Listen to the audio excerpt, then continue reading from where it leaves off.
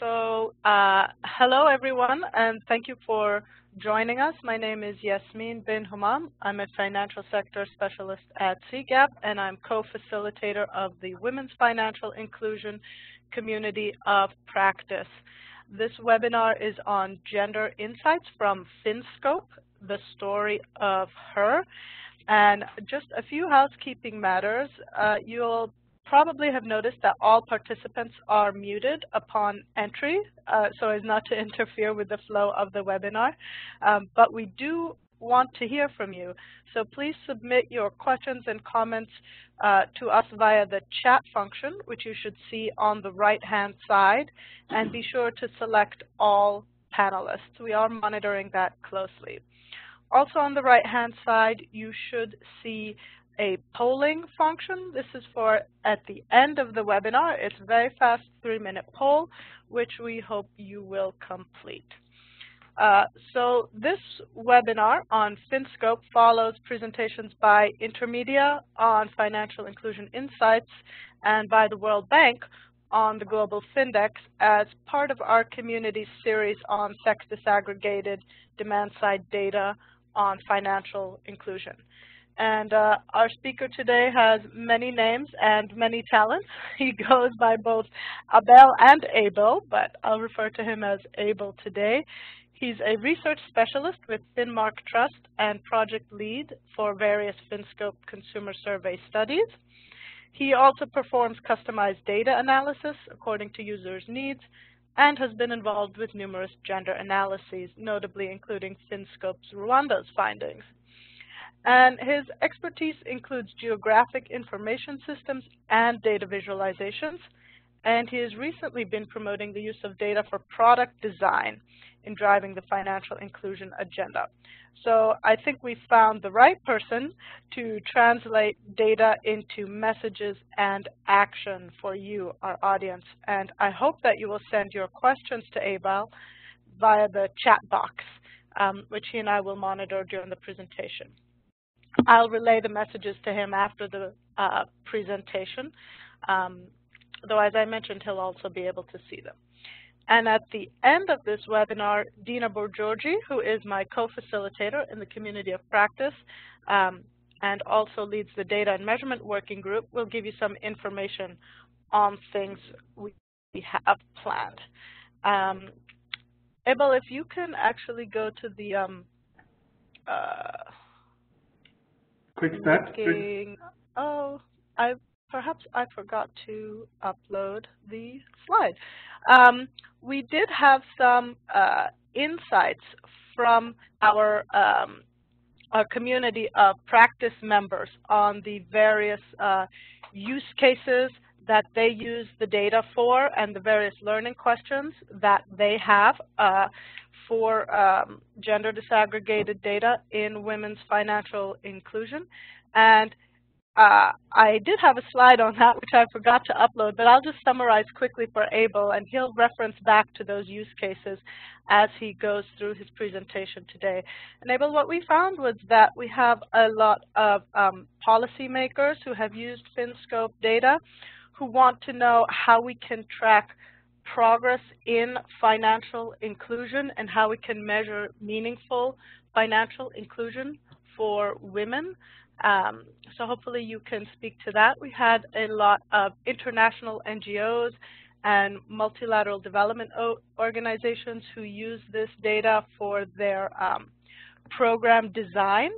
So trying to figure out things like where are the most excluded women, what are the use cases that these women have for financial services, what are the barriers that they face in accessing financial services that these programs can help them to overcome. We've also received feedback from people in academia that they like to use these kinds of data sets to test their hypotheses on the impact of financial inclusion on measures such as women's economic and social empowerment. So perhaps you can refer back to those use cases as well. And without further ado, I will turn it over to you, Abel. Look forward to your presentation. All right, thank you, Dina. Welcome, everyone. Just a second, I just need to upload, share my screen. Okay, fine. Can you see the slide? Yes. Okay, cool. Today, I tried to centralize the data and analysis around a woman. So the presentation is titled "The Story of Her," but basically, the whole discussion and the presentation will be based on how does the data inform women advocates and what kind of issues can we start unpicking. Without further ado, this is the short content for the presentation. We'll look at the data coverage, and then we'll look at some view data variables, and then also start unpacking what kind of gender analysis you can do. As far as possible, Yasmin, based on the use cases you found, I'll try and address some of them. But I think also I've added some slides at the end of the presentation. I might not get through to them, but the users are able to then go through some of the analysis and use cases that we have done using the Finscope data. And then much more important, I will just have one slide on the planned activities we have as FinmaTrust. Okay? The first objective for this session is to highlight where is the data. So currently all Finscope data, or most of Finscope data, they are in the data portal. So we are trying to visualize the data set and what you can do with the data, starting off with the UNCDF data portal. Now I'll talk a bit more about it on the next slide. And then we also have the I2I data portal. So both those data portals, the download for the data is free. So you go to the site and then you download the data after playing it around with it. And then also we also have another email by email request. You can email info@finmark with a specific country you want the data for, and then we'll be happy to share. So some of our partner countries, including the likes of FSD, we do have their contact addresses. We'll pass you through to the relevant data owners.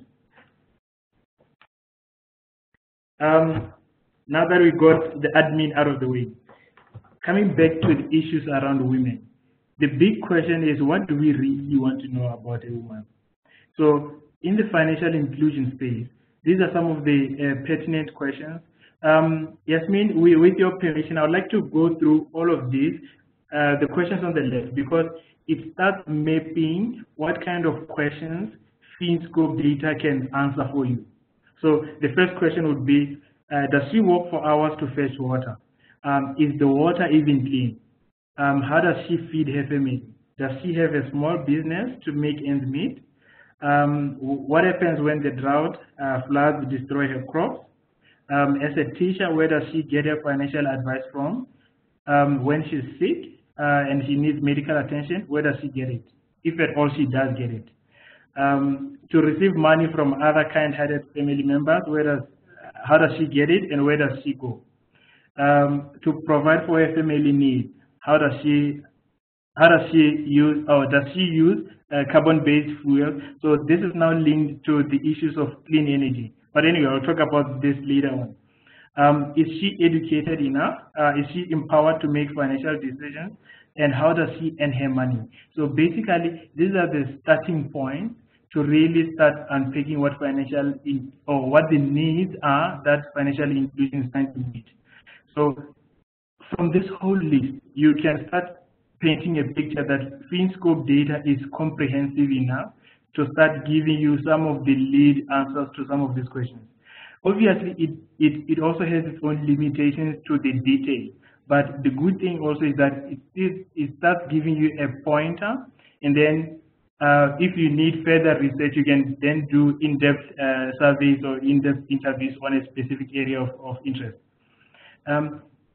Part of then, when it comes to women, I think one thing that I really liked with the UNCDF portal is that it doesn't only pitch financial inclusion in a vacuum. Now, what it starts to do is start to peg financial inclusion with relation to SDGs. Now, looking on the right of that slide, you can start looking at the issues, and most of these issues, they really impact women more than men. Issues of gender equality, obviously, quality education, all those things. So access to finance, ideally, is a means to start solving the SDG indicators. So this is, at the conception of Finscope, I think it was way ahead of its time because it started addressing some of this even before the other service that started collecting such data sets. Okay. Basically, what the Finscope data gives you is these three tiers. These are the characteristics we want to really know about her. What is her community environment, and what kind of facilities is she socially connected?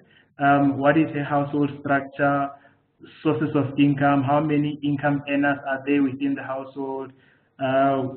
What are the infrastructure or asset ownership within the household? But at the end of the day, the unit of analysis is still an individual. Talking about that, so with Finscope data, the advantage also it gives is that it has household weight. So in other words, things like household assets, some of the results and analysis is best analyzed at household level. So then you start using that kind of household weight. And then, but prominently, the unit of analysis for Finscope data is still an individual. So basically, the question is, what kind of financial services does she have?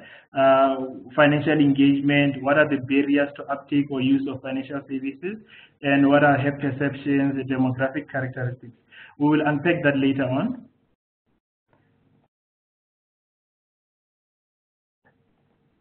Okay. Now, as an example on the community space, obviously the first question is, what are the services that are available within her precinct? Within a 10-kilometer radius or within a 5-kilometer radius. Nowadays, I've seen more doing analysis at 1 kilometer. So more and more services are coming closer to the people. But linking this to Finscope, one of the results and one of the prominent indicators we've been tracking over the past couple of years is access to facilities within an hour. It's debatable whether an hour is the good measure or 30 minutes, given there are more services now. But you can start getting that kind of nuances with the Finscope data. So in Burkina Faso, for example, 88% of the females are able to access a bank within an hour. But looking at a similar example on the medical, so of those that are more than an hour, it's 9% on the medical center. So 9% of the females are able to access a medical center within an hour.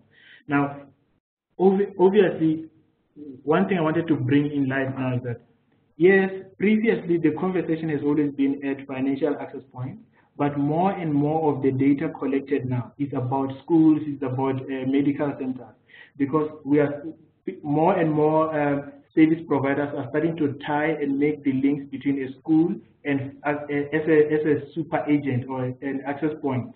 So this kind of data starts giving you what kind of coverage is on the ground. Is it a retailer? Is it a supermarket? Is it a school, a medical facility? So it starts giving you ideas how best to roll out a financial product. Still within the community space, one of the questions we ask is access to information. I remember your comment, Yasmin, on are the questions the same in all Finscope data? So the wording might change slightly, but ultimately we ask people what kind of media channels they have had access to in the past 7 days. So we can start disaggregating the data by women who have watched TV, for example, who have read a magazine, because similarly that also helps us inform what kind of communication channel you should use when you roll out a product or when you roll out a program. And then linked to that, the issue of social connectivity is a big issue now, especially people who belong to social groups. So in Kenya, for example, 50% of the female belong to a social group.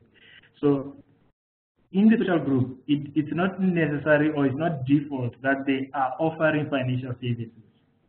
But it's more likely than not that this grouping, because of the power of numbers, they can start lending money to each other or creating savings. In South Africa, for example, the Stokvel, which is the savings group, that women in the numbers of 30 to 100, they save their money monthly, and then come December, they all share the pool.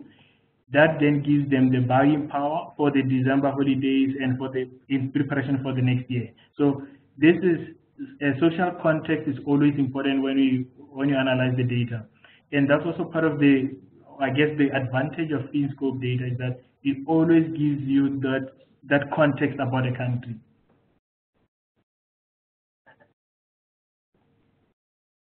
Now, when we filter down to household level. Like I said earlier, there's a lot of work now in the financial institution space that is being done on clean energy. And clean energy is means to addressing one of the SDGs where to combat mortality rates because of carbon-based diseases like carbon monoxide infections and all those things. So more of the services that are being prepaid that are being offered now, like prepaid solar panels, prepaid lighting systems, home solar systems, are being created because, one, we do know that it's a heavy capital expenditure for households, especially with poor households who don't earn much, for them to really cough up $10,000 US, for example, to buy those things. It's not really possible. So then the pay-as-you-go example then creates means to an end of clean energy or a solution within the clean energy space. So obviously some of the data we do have, but it's depending on country context. Okay. Okay. Now on the individual space. Obviously, one of the things that we always want to unpack is access to financial services. Now, there's two things I wanted to communicate with this slide. There's always a focus on formal financial services. So, in Swaziland, for example, 34% of the females are saving through formal channels. 7% of the females are borrowing from formal channels. But the point is, if you really unpack the data, more of their financial transactions is happening in the informal space. So the same women in Swaziland, 34% of them are accessing credit from informal services. So what this then gives you, also start helping you as a policy maker to really see how do you best increase financial inclusion. Now the starting point obviously is that they are accessing credit. Though it might not be at formal institutions, but they are accessing credit. It's a different story to someone who is not accessing credit. Or when you talk about insurance, for example.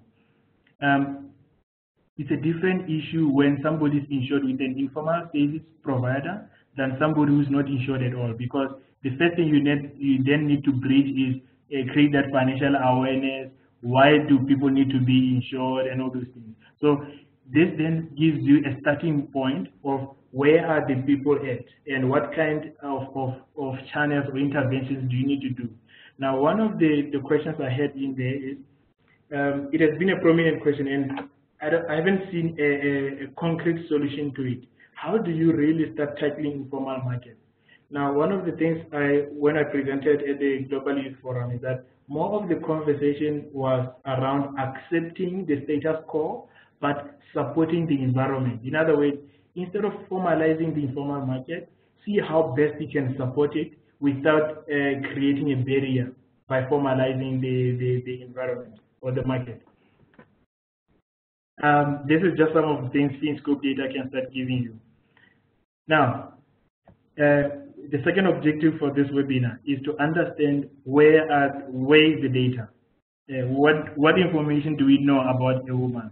Now, we have covered most of Africa, and most of our activities now are in the west of Africa.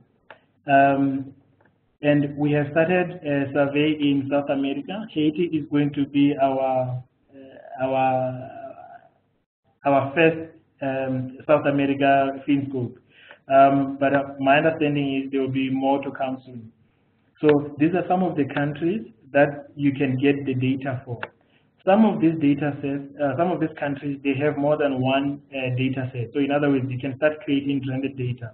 In South Africa, for example, you have like over 12 years of trended data on financial inclusion.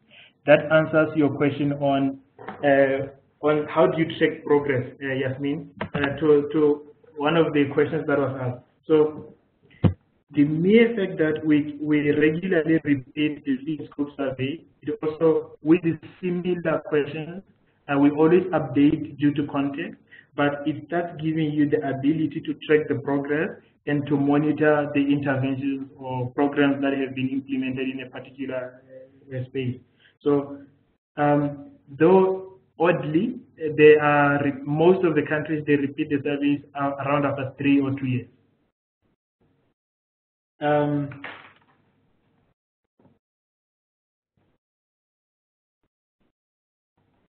Okay, now Finscope survey is nationally representative. So in other words, a country like Mozambique, it starts painting a picture of the whole entire country with weighted data at other levels.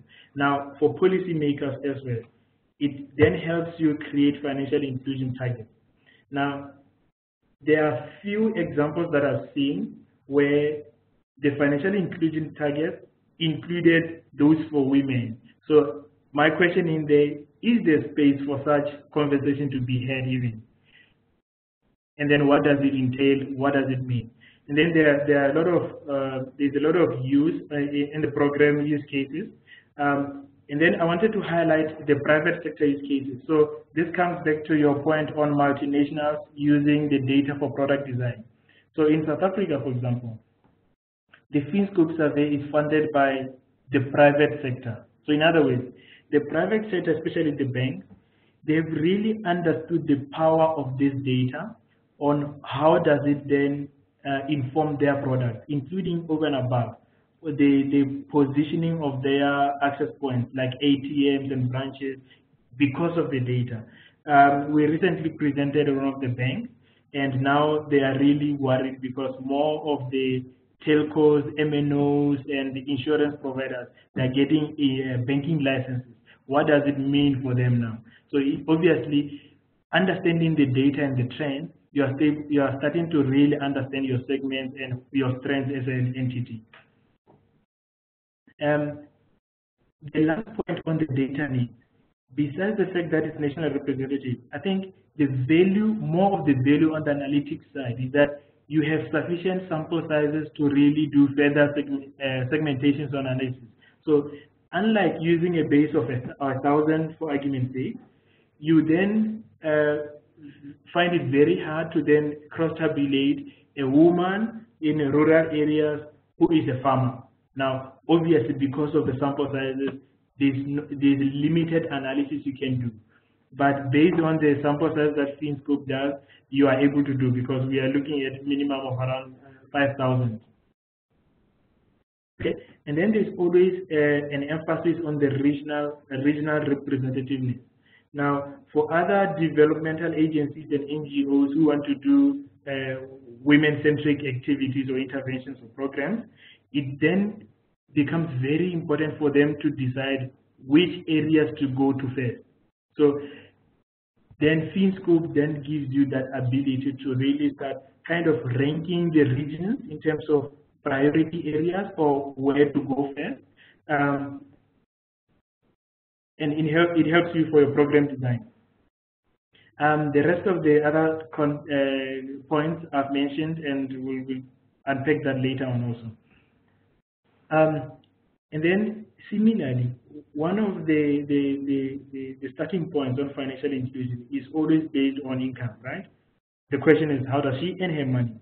Now, the richness of the data gives you an ability to really unpack what the sources are of their income, how they get the money, how frequently they get the money, and really start understanding the household dynamics. How many income earners are there in a household? And then this is just one of the burning issues, I guess, in the financial inclusion sector, bank account usage. So obviously, the first thing that we always need to understand is what is the bank account usage disaggregated by gender. So this then starts giving you starts painting a picture. So Zimbabwe, for example, 91% of the female bank account holders are dormant. This is compared to the 43% in Malawi. So obviously, then the first question would be, if you were to choose a country to start creating work on the bank account dormancy, obviously the choice would be Zimbabwe, because there's more you can do, followed by Malawi compared to Botswana.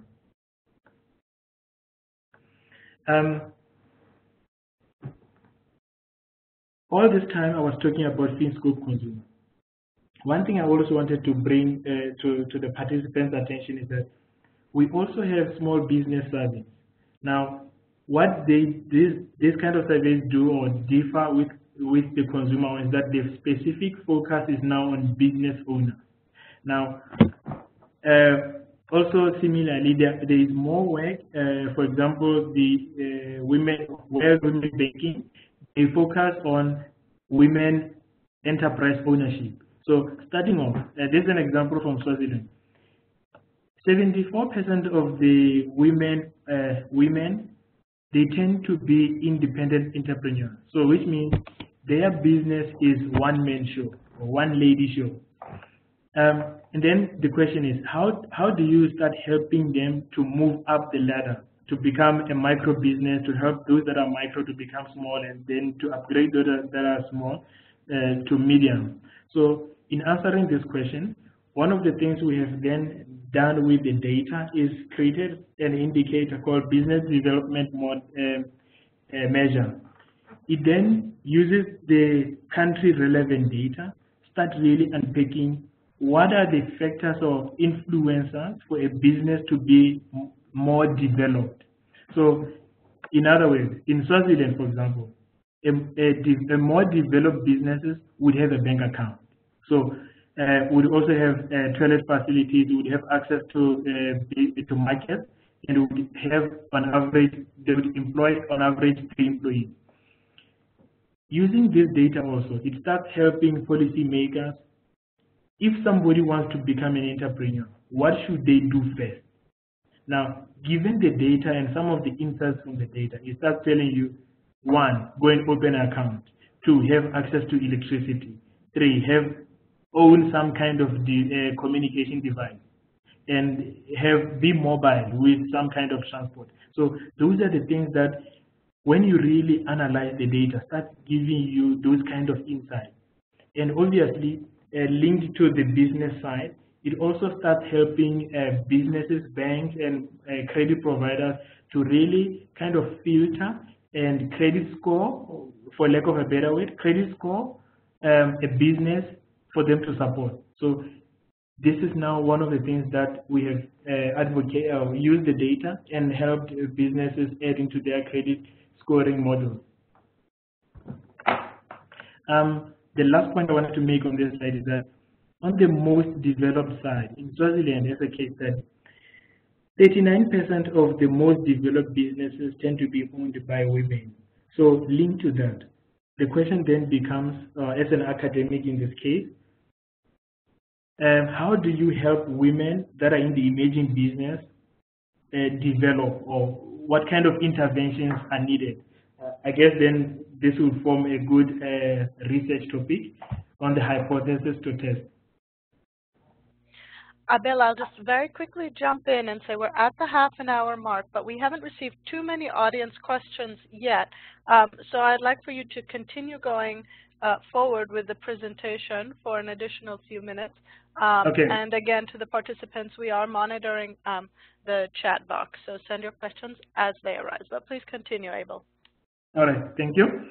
And obviously, one of the most prominent issues in the women's space is the gender gap, gender equality, and all those things. So starting off on the financial inclusion side, the question then becomes, what are the differences with reference to bank account ownership?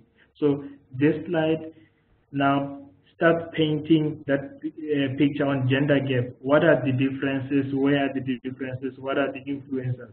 So in South Africa, for example, more women are banked, not because of their willingness to go and get a bank account, but it's more driven by the welfare grant or child support grant. So because they are mothers legally, the policy is skewed towards mothers. So mothers would then be the recipients of the child grant. So by default, they would then be banked because the channel of distribution is through a bank account, which is in their name. So these are some of the nuances. Yes, you can understand this, but country context then matters. And Abel, we do have a question in from Petronella Chigara regarding this slide on the dates for all of these countries, whether it's all 2016 data here. No, it's not all 2016. That's a good point. So I think we will then update the slide with the year of the survey. For example, DRC would be 2014. So most of these countries would be 2014, 2015. Yeah, 2014 and 2015. Okay. Thank you for the question, Petronella. I think also on the use cases side. So one of the requests from a donor was that they wanted to then test where are the women that are informally served and what can be done to serve them formally. So then the data enables you to start unpacking or disaggregating the data according to some kind of characteristics. So in Rwanda, for example, the total women, this was 3,400,000 odd, and those that were financially included, we are looking at around 2.9 million, and then those that are excluded, meaning they do not have any financial services, 461,000. Within that, we are then able to disaggregate from that 400 how many are ultra poor, meaning they really cannot afford, or with the country definition of Ubudehe. Ubudehe is a country classification of poverty. And then from those that are included, the main issue was to disaggregate those that are informally served. Now, with the emergence of mobile-based solutions, obviously the first question would be, how many of the women have access to a cell phone? And how many of them own a cell phone? And similarly, what kind of financial services are they using? In this case, they are using social savings groups, unregistered savings groups. And then linked to this, we started to unpack what other characteristics could be used to disaggregate the data, to start really unpacking what kind of solutions or interventions can be done for those women that are informally served to become formal, formally served. Okay. Now, I won't spend a lot of time on this, but part of this is that this was one interesting slide because we had a lot of discussions on it in sessions when we did the support reporting, because the two important issues was that in a typical household, how many decision makers are there? And then as the results show, 27% of the household heads in this case were deciding unilaterally. So then the question becomes, what then becomes the role of a woman, and how do you start empowering that? So I'll turn back this question to the participants later on. Let's see if they are able to answer. Is it possible to create policy recommendation that starts toggling now on internal home affairs now? to really say, yes, we do want women to be empowered. But then the second question, how do you monitor such? So it was an important discussion, but at the same time, one thing I wanted to also highlight is that we're starting to have data on such to enable these conversations to evolve.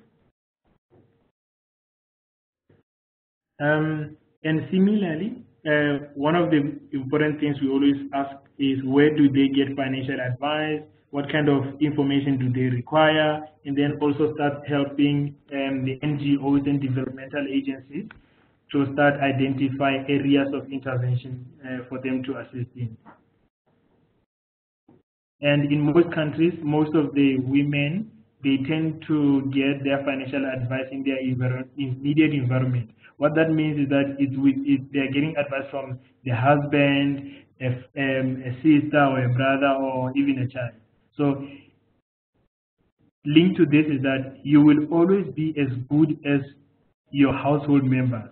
Then the question is, well, how do you start helping them to reach outside the borders of their home environment?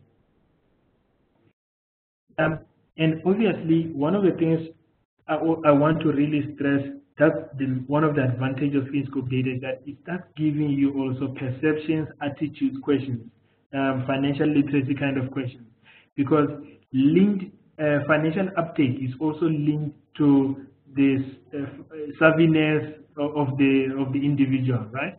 Whether they trust the service provider, what are their attitudes, do they feel confident to pursue recourse mechanisms if they are dissatisfied. Those are some of the things we try and look at, because it helps also for market conduct. And then this is my my last slide. This is just some to peg what our thinking is with regards to women. So Petronella and I, within Finmark, we are women champions. So we are more focused on activities around women. So one of the things we want to unpack is the question that we had, I think, with your team, Yasmin, that it might be possible that women and men perceive and answer questions differently within a financial inclusion survey. So if that is then the case, how bad or how good then are the results, given all the surveys that have been undertaken so far? I guess I'm also posing this question to the academic people to try and do some kind of cognitive interviews to try and unpack whether the way we are asking questions is the same way people understand it. And linked to that, I think one thing that is currently not lacking but not highlighted enough is that there is data, and you can do a lot of analysis with this data. So as the second project we want to do is really start doing a lot of project knowledge products on data analysis focused on women. For example, women in digital financial services, women in financial literacy, all those things, using different data sources. And thirdly, I think also just to highlight the plight of a woman is to try and create a constant dialogue within the financial inclusion community, especially focused on women issues. So as the third item, we're trying to convene a forum that will really highlight women and financial inclusion, the results, the barriers, the uptake, what are the areas of concern, what data points are missing, all these things.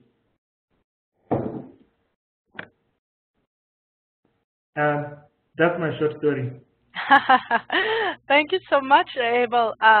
Very packed. We have a number of audience questions here. Before we do get to that, I just want to ask you to address a couple of things.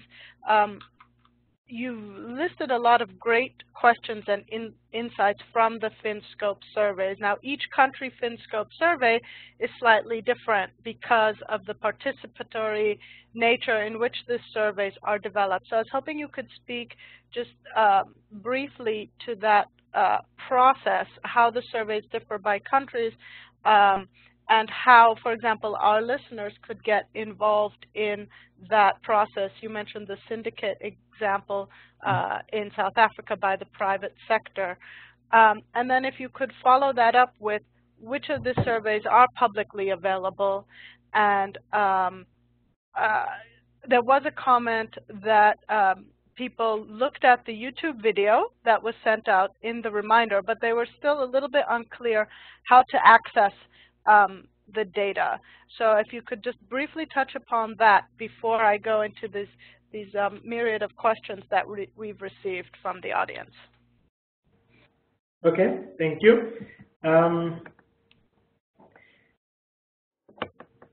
I think, okay, I don't know. Yeah, we need to find a way for me to get to share my screen. So it doesn't give me that option anymore. Anyway, talking about the participatory process of Finland, or the Finscope. Interestingly enough, in the for the past couple of years, we had always been discussing this with central banks, ministries of finance, financial service provider associations like bank association, insurance associations. Now, more of the conversation now, we have evolved and now started to include the ministries of gender empowerment in Cameroon, for example, Togo, Rwanda, as part of the design process of the survey. So what that means is that their representatives then start highlighting issues that they want to see the data collect on the women's space, for example, and linked to that, they have dedicated reporting for women or gender reporting, so that it starts highlighting those nuances. So yes, within the implementation process, we have something called a steering committee. But that is on the technical side, implementation. But the funder still remains, I guess, the donor and the syndicated approach, like in South Africa, for example. So that process, that rich process, then helps you start getting that country context right, because it starts giving them the buy-in and the power to own the data. Post the survey is done, they start analyzing it, start having this forums, dedicated reports, and also even more recently, we started to have these workshops with the private sector to say, here's the data, this is the results, women are excluded, and these are the issues, how do we best address? So financial education is always prominent within this discussion. So on the funding space, the South Africa example, there have been probably some few requests from different countries to try and replicate the South Africa success, in the sense that it's self-sustaining, because the private sector would always need such data, and they always want it as frequently as possible. Like, you know, more of the financial sector is more diverse now. MNOs are playing to the sector. MFIs are now offering transactional products. So it's becoming more of a data-led industry. So, and more of the users are using the data, FSP side. I'm not sure if I answered yes, all yes, yes, the I2I, much. I2I question. Yeah, I realize that you perhaps are having a little bit of technical difficulty in sharing your screen to show people where they can download. Okay, fine. I see you're getting there. Wonderful. And as you show perhaps where people can download the data from, it's come up now in the comments, and it's also come up previously, kind of the internal capacity of organizations to meaningfully analyze these data sets, to divine the kinds of insights that you've just showed us, might be limited. And I understand that, there are, I2I and other institutions that can perhaps help provide support with that, or reports that have already provided synthesized results. So what's your message for the people who say, we have limited capacity to do our own analytics internally with these data sets? Wow. So that's a great question to ask, because of what I'm about to show. So our observation and experience is that, like you said, so unless you are a financial service provider, you are most likely not to have a technical analyst within your midst. So even for FSP or financial service providers themselves, they are most of them, they don't really have that kind of technical ability, because all of them, more or not all, but most 90% of their time is always devoted to analyzing transactional data. So in other words, data that they own themselves. Then the question becomes, how do you start really understanding those that are unserved? Because the data you have is only showing the picture of people you currently are serving. What about those? So I think this is one of the good questions to start unraveling on. How do you start creating that cross-section to really empower the FSPs themselves, and with the vast data we have, and link it to the data they know. But anyway, linked to that also, this is also one of the reasons we created this data portal. So there is three main types of users we wanted to target on the data portal side. So one, we wanted to target developmental agencies, people who are interested in the donor space, and then started to really unpack for those that don't have analytical capabilities, give them some kind of way to analyze the data. So this portal is just one example of those kind of initiatives. So as it stands right now, I'll also answer the question on how to download. So these are some of the countries that are there, and the list will always evolve because I'm currently busy analyzing CGAP data. So it will be there, it will be named in the correct space, depending how representative it is, and all those things. So, so for India, for example, let me use different countries. Let me use Botswana. Okay, so Botswana in this case has national survey. It doesn't have financial diary.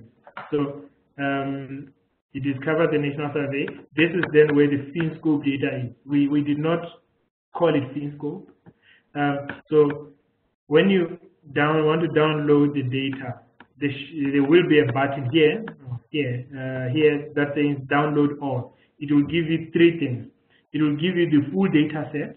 It will give you the metadata to really understand the methodology, the sampling, the representativeness, and how to first go about the data, right? And then it will also give you the questionnaire, because for you to navigate the data, you need to understand the questionnaire. So those all three things will be in the, there will be a button here that says download all. I need to get an example. Botswana, we are in the process of creating that, making the data available. So in the next 2 weeks, most of this, all the data sets would be, you will be able to download. Similarly, on the UNCDF portal side, so you do have the UNCDF portal. So you then there is a button for it on the money side. So the Finscope data is on the tab for money, because we link financial inclusion with money. Start giving you the results, and there should be a button also here that says download. Great, thank you, Abel. And I do want to turn to some of the audience questions, and I'll just read them two at a time to save some time, because I realize we are running up against the clock. We had one question about the difference, if you could briefly highlight the difference between Finscope and Findex data. And second question that came in was regarding female decision making, but I think that you answered that in a later slide. But I'll follow that up with the question on whether you track female-headed households in the surveys, because that's an issue of concern to many. The short answer to the female-headed household, yes. So I think in the presentation pack, there is I've made reference to the Rwanda example. So it also starts giving you that kind of nuances. So all the data sets, we do ask a question on who is the head of the household. And obviously, because you have the gender variable, you are then able to see how many are male, how many are female, including children. So a short answer to that question, yes, the data has that variable. And just a brief difference between Finscope and Findex. Two, it's more of the sampling methodology more than anything. So one, the sample on the Finscope is bigger. In other words, yeah, like much bigger. So Nigeria, other countries are going with 24,000. So, but Findex is just under 1,000 across. And then the other advantage stage now, because of that bigger sample, you are then able to do more data, in-depth data analysis because of the base sizes now. And we also had a question on how do you define women-owned businesses? And to that, I also want to add, how do you define active account usage? Because the issue of dormancy is quite real for women's financial inclusion. But for example, you have a savings account, even if you're not frequently transacting with that account, that might be the way in which you intend to use that account. So you could briefly discuss your definitions around active accounts and your definitions around women-owned businesses. That's okay. So the women-owned businesses. So in the SMME survey, for example, the first starting point or first filter is: do you own a business? Yes, no, and then we start cross-tabing the owners now with gender to really separate women and men. So yeah, I guess that is the simplest answer. And then on the active, like you correctly said, there are differing definitions per country, per survey, per all these things, right? So in Finscope, we always align it with country definition, but also to enable cross-country analysis, we have a question that says, have you transacted at least two transactions per month? So this is at least 2 transactions per month. And then we are also then able to unpack which transactions we're able to do. So some people would have checked the balance, some people withdraw, some people do this. So the detail is there.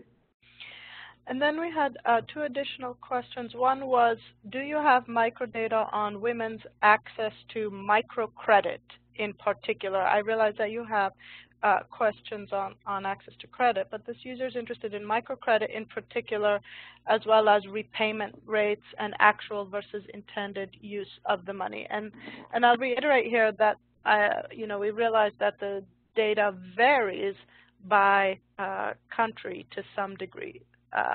So perhaps you have it for some countries, but not for others. Perhaps there's potential. Is this even the kind of thing that a Finscope survey would track, or is that more of a supply side data question?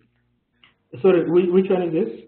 Whether you track women's access to microcredit in particular and their repayment rates and the actual versus intended use of money that women have taken out credit for. Okay, so the microcredit, not really, but only linked because we have to define what the microcredit is. So because of that, there's always a reluctance to go that route when we are sitting with the steering committee, because similarly, the definition of micro is also currently vague and also differs country to country. Mm-hmm. So that one, it won't be an exact yes for Finscope data. But similarly on the actual versus intended or repayment. So one thing I wanted to highlight also, this is a demand side survey. So in as much as you can ask somebody, have you paid your debt? That's as far as you can go to prove it, because you can't get we don't want to get a repayment slip as proof that they have paid. So to really get the actual valid answer. So it will always be based on the response of the individual. Mm-hmm. And perhaps you can go back to the slide that you had on trust levels. We had one person asking whether you have additional questions in your surveys to get at the reasons behind these trust levels that you've measured.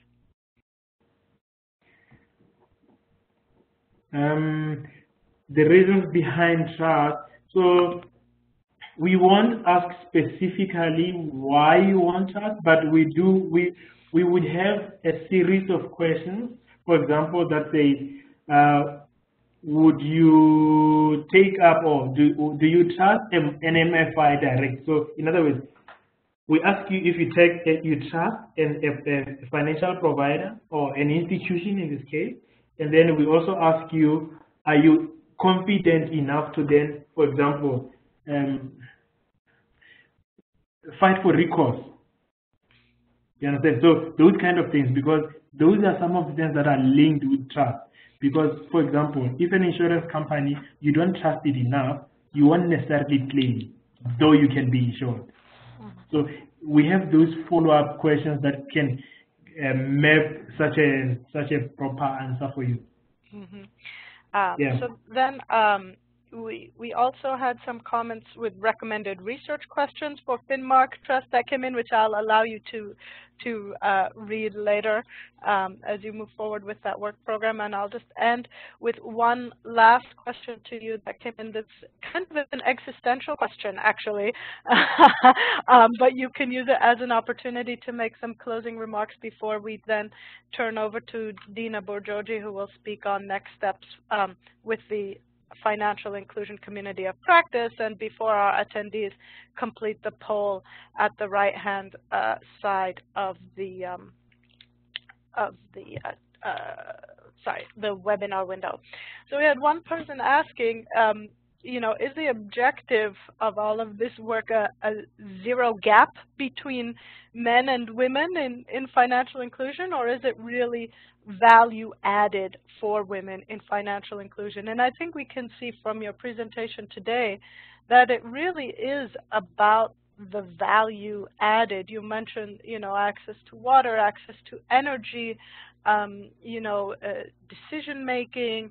All of the, the Finscope data presents a very holistic picture of the women's lives. And so I think that as value propositions are gleaned from this data, the financial inclusion gap will narrow. But I'll turn it over to you for some closing remarks before we turn it over to Dina from the Community of Practice. I love your point on the response. So I think even before we create value add, there has to be something you have before we even enhance. So in other words, financial services, that's why I started with SDGs, because financial services are an answer to something. So for example, you accessing education, for example, and the barrier is you don't have funds. So access to credit, or I don't know, credit as an example, gives you that ability to go and study. So in other words, we shouldn't look at financial inclusion as a standalone item or indicator on its own, because it's an answer to something. So in other words, in as much as we are answering something, we also want to enable everybody. So the answer to the zero gap, enable everybody the opportunity to use the financial service to make ends meet on whatever the circumstances are. So one last closing remark. In as much as I've explained Finscope data, I still feel I'm doing injustice to the data, because there's so much more. For example, I haven't even started talking about GIS coordinates, how you can use that with mapping and all those things. So there's so much value in the Finscope data that is unexplored. But this is always an evolving conversation and process. So yeah, that's my last 10 cents. Thank you, Abel. And with that, I turn it over to you, Dina. Thank you, Yasmin, and thank you, Abel, for your presentation. I'm just going to then quickly talk about where this fits into the working group's work plan on data and measurement. As Yasmin mentioned at the beginning of the webinar, this is the third webinar in our series on the publicly available sort of open access data sets for women's financial inclusion. We highlighted the FII data set and Findex, and then finalizing with today's. And what we are planning to do is to take all of the research that we've been doing and discussions we've been having also online with community practice members and put them into a knowledge brief where we really describe and compare these different data sets to help people easily understand their differences and their different use cases and functionalities. So I think, there's a lot of information out there. As Abel says, everything we're doing is so much being driven by data and big data and all the information that we can gather, yet there's a lot of information overload in trying to help people make quick sense of the data landscape for women's financial data as sort of the first stop. But then from there, as it was pointed out from a question from one of the participants and discussed, is this whole issue around internal capacity to actually, once you know the data is there and you have access and you're able to download it, then what do you do with it? And how do we sort of help build up the community of practice and the broader industry capacity on, analyzing this data, even if only at sort of not turning everyone into a data analyst, but we have all this rich information. How can we use that as development practitioners to help inform our policies, help design programs, and at least at a fundamental level make sense of this rich information that's available? So as part of that, we are working on developing a boot camp and trying around kind of a deeper dive on hands-on training on the Finscope data as well as the FII and the Findex data, and really rooting it in some of those use cases around, tracking progress, designing programs, testing out hypotheses on impact, and helping people kind of manipulate that data in a working environment so that we can make real sense of it, all of them together, and compare and contrast to help people understand how best to use them to meet their needs. And then after that, we're working, the next step is when you have that data, you look at that data, and you still understand there are gaps. Not all the data tells you the why question. A lot of it still, even the rich Finscope data, helps identify sort of what's happening, but not always what are the underlying barriers. For example, the issue around trust. There are different reasons, different aspects that influence people's trust of financial institutions or insurance providers and the like, but then, what is driving the lack of trust in the system? And those are oftentimes rooted in other social norms or legal regulatory issues, lack of consumer protection, other types of market imperfections that also need to be addressed. So kind of understanding that as well. And so we have the last activity would be then looking at some of the evolving diagnostic tools that are coming out that are doing deeper dives on the social context, and particularly around social norms and some of the environmental factors that are influencing women's uptake both of technology and the financial services that's meant to enable. So we have a link here on the last slide. We have a survey that is on SurveyMonkey that any of you who are interested in continuing to engage on this data topic, who have interest in a potential boot camp on the data sets and upping your skills as a data analyst, if you would go to that link and fill in information about yourself, how you use this data, and what we're also trying to get at is some key questions that you would like to answer. What are your burning questions that when you're going to these data sets and you're trying to download and figure out what are those questions, the types of questions that you're trying to answer, so that we can also help shape the agenda around market demand. Wonderful. And I see that we've actually, Dina, as you speak, we are getting sign-ups to the mailing list for the Women's Financial Inclusion Community of Practice. So I hope that people will also heed the call in the chat box on the right to follow us on Twitter. We'll also heed the call in the chat box on the right to complete the survey. I've included a link there that's hyperlinked, so you can click on it. I realize you can't click on the one in the presentation itself. And as you can see how Dina's outlined all of our upcoming projects from the Data and Measurement Working Group. So if you're interested in joining that working group, Dina, perhaps you'd like to give some instructions on that. I think yes. people can indicate that in the comments section as they sign up for the mailing list. They can also contact Dina and myself directly. Exactly. We can get you on the mailing list, and if you have particular interest in that working group, then I can be in touch directly with instructions on how to get signed up. Great. So with that, thank you, everyone. Please don't forget to complete the poll on the right-hand side. We do want feedback. We do want to make these webinars valuable for you. Going forward, we do want to follow up with you on any outstanding questions that you have or recommendations for future webinars or learning activities. We look forward to hearing from you, and thank you for your participation. Thank you. Also, the slides will be circulated after the webinar when we send out our thank you emails. Thank you. Have a good day.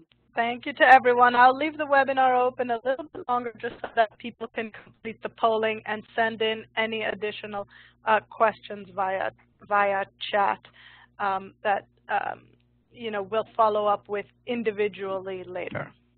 Thanks.